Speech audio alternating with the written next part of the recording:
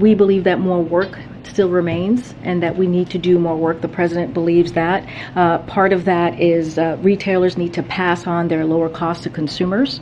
Wholesale gas prices are down by $1 per gallon. You've heard me talk about this over the past month, but retail gas prices have only come down by about 20 cents over the same period. So more work needs to be done. I've heard this phrase, we can't sit on our laurels, if you will. We got to continue to do the work. And one of the things that the president will continue to call on is this gas holiday tax, this 90-day suspension on the federal gas tax.